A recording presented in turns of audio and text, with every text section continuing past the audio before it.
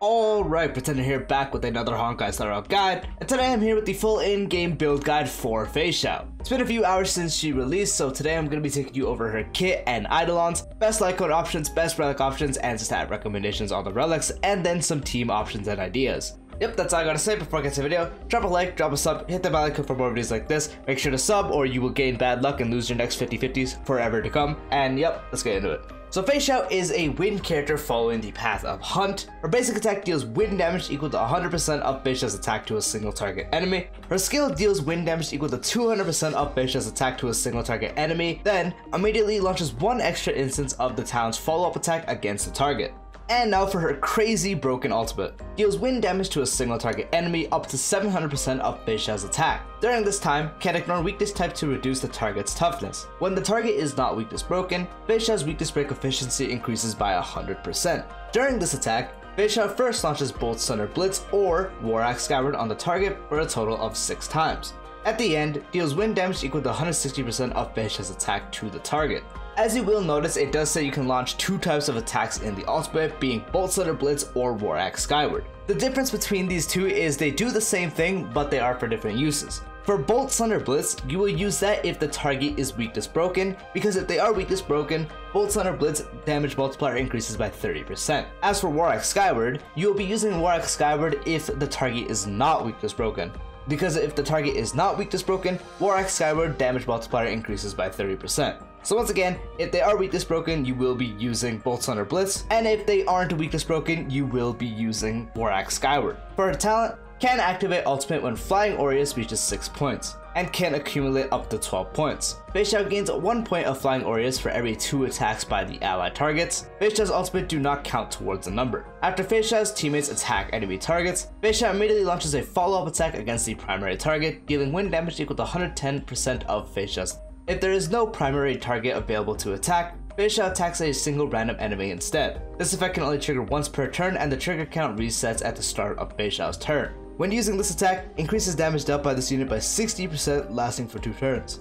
For her technique, after using the technique, enters the onrush state, lasting for 20 seconds. While in onrush, pulls in enemies within a certain range and increases this unit's movement speed by 50%. After entering battle, gains 1 stack of Flying Aureus.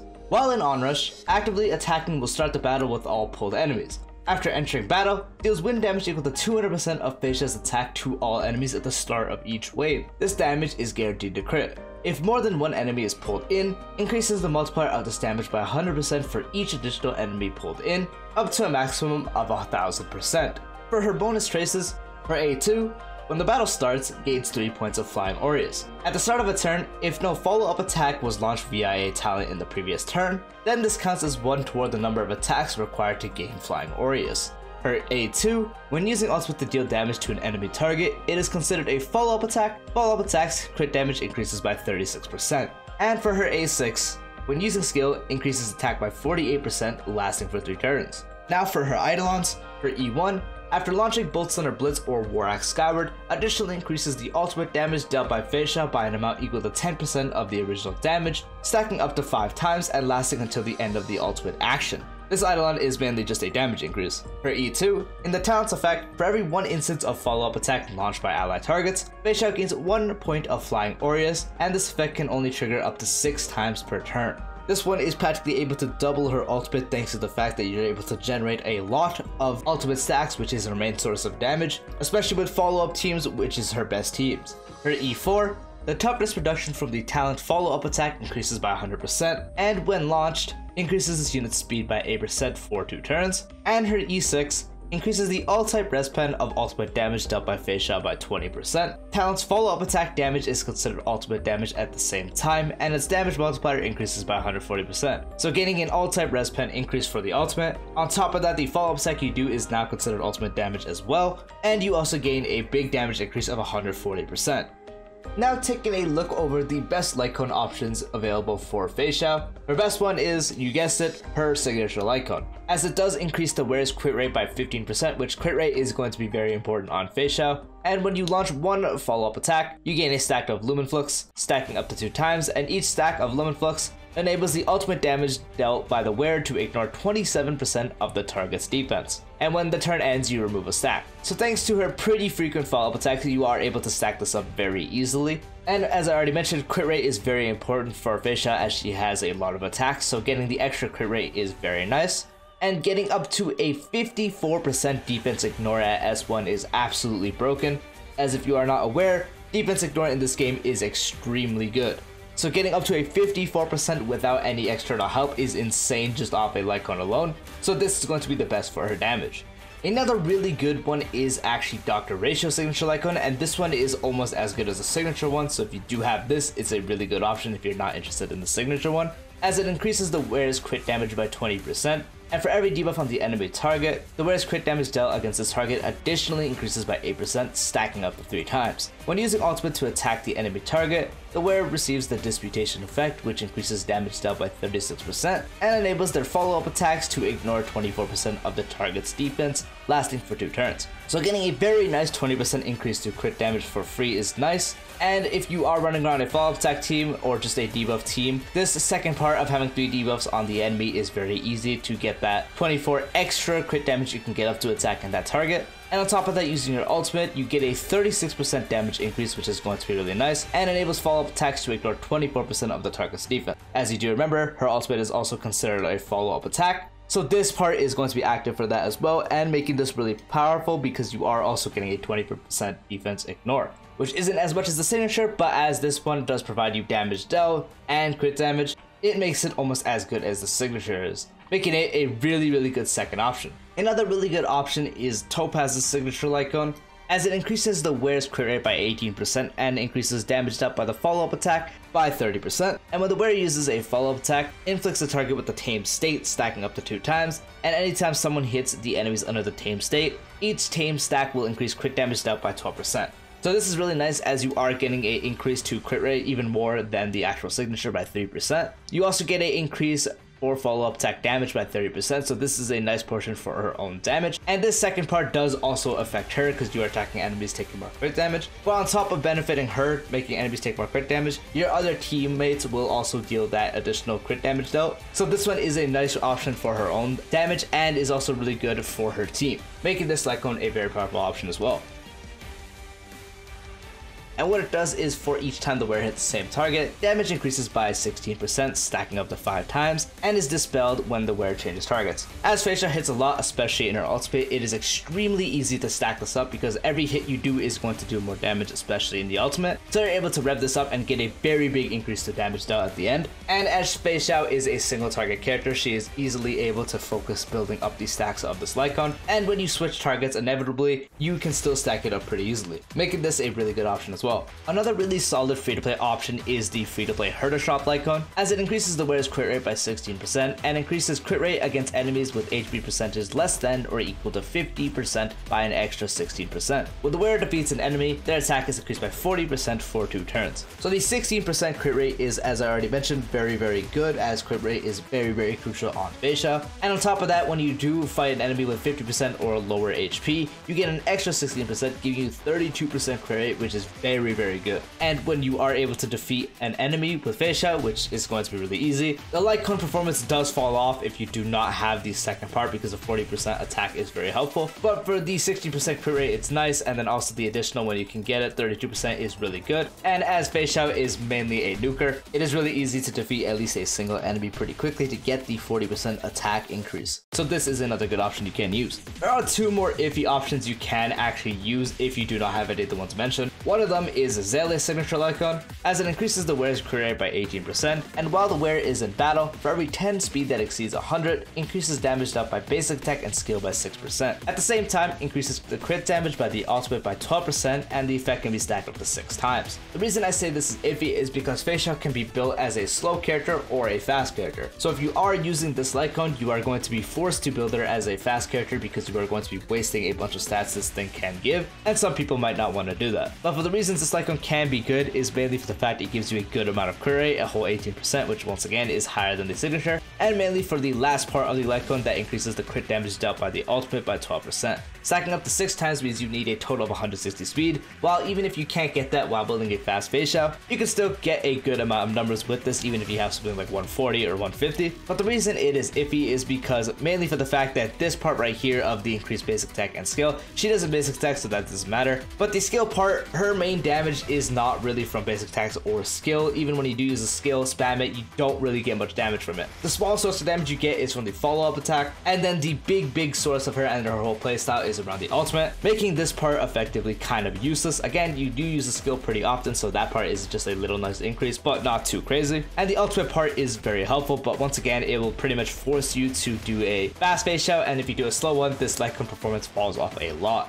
And then the last one is the only silence remains lightcone, as it increases Wearer's attack by 32% at S5, and if there's 2 or fewer enemies on the field, increases the Wearer's crit rate by 24%. So this one is good if you do have 2 or fewer enemies on the field, because 24% crit rate on top of that 32% attack is good. Otherwise, it just kind of becomes a 32% attack increase, which you can just get better lightcones, such as using the free her to shop one. And if you take this to a battle that does not have 2 or fewer enemies, so something like 5+, or somewhere else that might have enemies spammed at you, then this one will perform a lot worse. So this is more of a lightcone that you can sub out if you don't have a better version of the other ones, or you might have a low refinement one and then a good refinement one of this one, and then you take her into a battle that might be able to at least kill the enemies on the side quickly so you can get the second part of the lightcone's effect. Or if the battle just innate has 2 or less enemies, then it can be a good option, but otherwise it's not too powerful.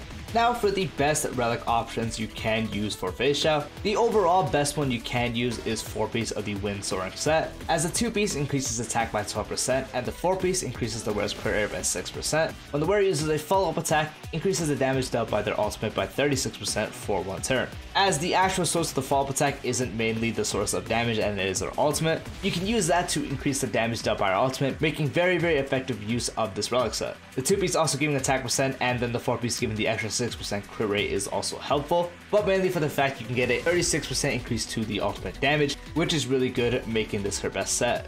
Another really good set, which is almost as good as the Wind Soaring set, is the 4-piece of the Duke set, which the 2-piece increases follow-up damage by 20%, and the 4-piece, when the wearer uses a follow-up attack against the target enemy, increases the wearer's attack by 6% for every time the follow-up attack deals damage. This effect can stack up to a maximum of 8 times and last for 3 turns, and is removed the next time the wearer uses a follow-up attack.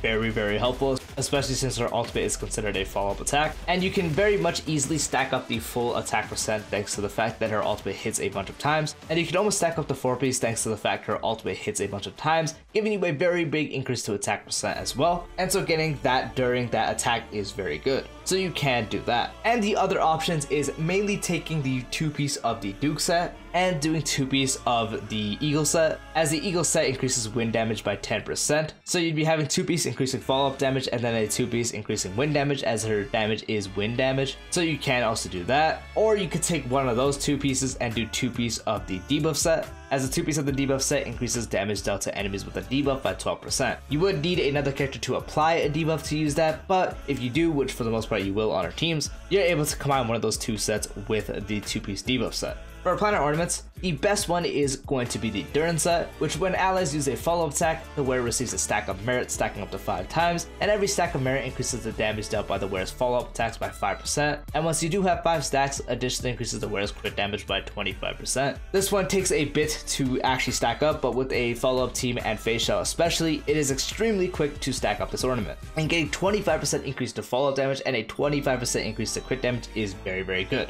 It does state when allies use a follow-up attack, but it does not state that this also does apply to Feixiao herself or the wearer themselves, so Feixiao using it also does count as a stack. But if you don't want to actually have that stack up, another really good option is Inertial Sorrow, which increases the wearer's crit rate by 8%, and when the wearer's crit rate reaches 50% or higher, the wearer's ultimate and follow-up damage increases by 15%. So she's able to benefit both because she does do ultimate damage and follow-up damage, so again the increase by 50% is good, especially for also getting the 8% crit rate. And this one does not have any restrictions, so you just have on the buff right away and good to go. It does fall behind Durn when Durn is fully stacked, but if you don't want to deal with the stacking up in the beginning of the battle, then you can just use Invis Assault. And another option is the eidolons set, which increases the wearer's attack by 12%, and when you enter the battle, if there's one other ally that follows the same path as the wearer's crit rate increases by 12%. For the most part, you will be running Feixiao with another hunt character, be it mainly Topaz or Mose, and also Hunter Bard 7th. If you are taking one of them and you might have a good Easmo pieces, you can just use Easmo Honor because it works well, getting the extra crit rate and also getting the extra attack percent. Both are nice, but again, it requires another ally to be a part of the same path, which again with Feixiao is very easy, and for the most part you always will.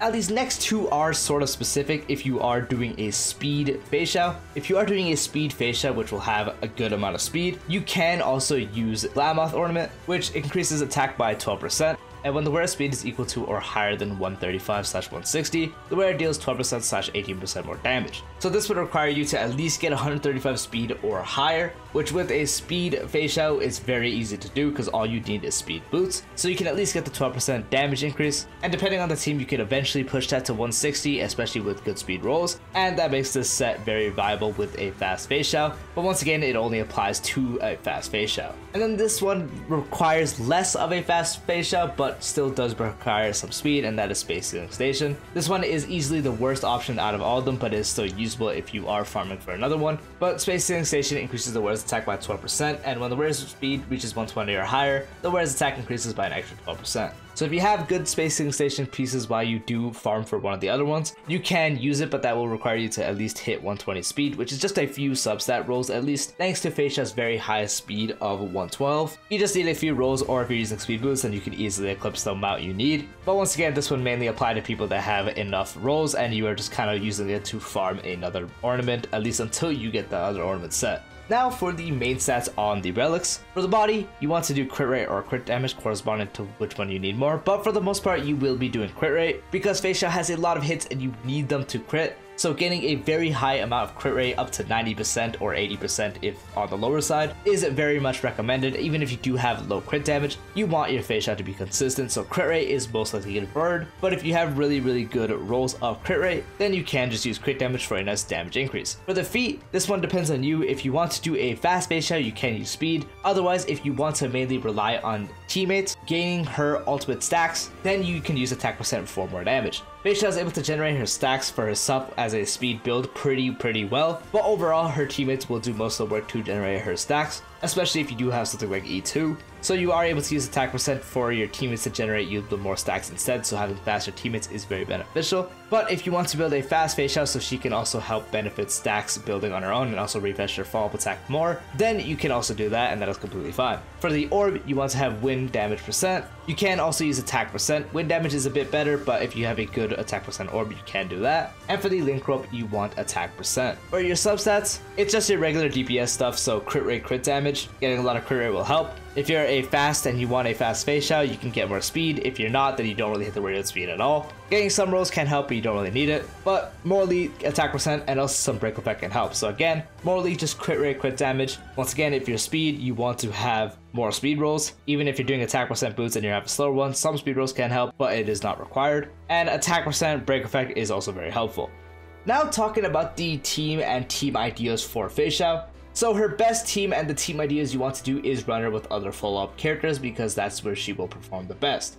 And so the best team you can do for Feixiao is Feixiao herself, Topaz, the sustain slot would be Aventurine, and then the best harmony support is Robin.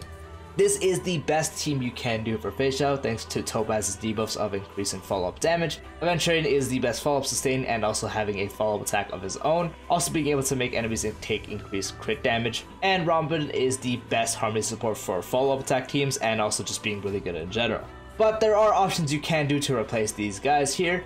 With Topaz, we did just get the new 4-star character Mose, and he is a very powerful substitute you can use. Especially if you do have him E2. If you have him E2, his debuff also gains a crit damage dealt multiplier, so that can make Feixiao do even more damage. But even if you don't have him E2, he is a very good option you can use. Another good substitute for him, if you don't have him and you maybe just don't want to use him, is the new Hunt March 7th, as she also provides very nice buffs and is a very nice sub DPS as well. So she is another good option you can use. For the sustain slot, another really good sustain you can actually use for Feixiao herself is Gallagher. Gallagher works perfectly fine, as he's also able to get a bunch of attacks off in order to also build up Feixiao. He doesn't have a follow-up attack, but he's able to actually advance himself for another turn and also be built with really good speed. Another good option you can actually use is Feixiao, but the only issue is Feixiao doesn't have many attacks, so it's not like you're getting an action forward to get another attack like Gallagher or Aventurine, who's able to sustain you a lot better, and on top of that do a follow-up attack to stack up Feixiao even faster. But as she does have nice buffs in her own skill, giving crit rate and max HP, she is also an option you can use. If you do not actually own Robin, you can also use one of the action forward buffers. So Bronya, she works fine, but this team is going to be very skill point hungry because you want to spam skill with Feixiao. And when it is Bronya's turn, you use her skill to give it to Feixiao, who's going to use that for another skill. You're going to have to manage SP on this team when you are running these two characters. It's going to be difficult, but it can work. But another option you can use, which is the better option, is Sparkle. Sparkle doesn't have a full turn, so with a hyper carry speed Feixiao, it might be a bit difficult, but if you're running a slow Feixiao, it becomes really good. Sparkle as a single target crit damage buff is very nice, and on top of that, she gives a bunch of skill points and overcap skill points, so she can help a lot, and that will allow you to safely spam the skill with Feixiao, and then whenever you need to use it with other characters. So if you have Mo's, you're gonna not really need to use skill too much with him. With March, you don't have to. With Topaz, if you're switching targets, it's going to be helpful. With Feixiao or Aventurine, you don't have to too much. Actually, with Aventurine, you probably do a few times at least, since you will have to refresh the shield. But if you do have an E1 Aventurine, you can have the ultimate do that, so you don't have to worry about that. So Sparkle will practically eliminate any potential skill point issues you may have. And yep, that is the build guide for Feixiao. Let me know how you guys are going to be building her. If you guys did summon, hope your summons went well. That's all I gotta say. Hope you found the video helpful. Peace out.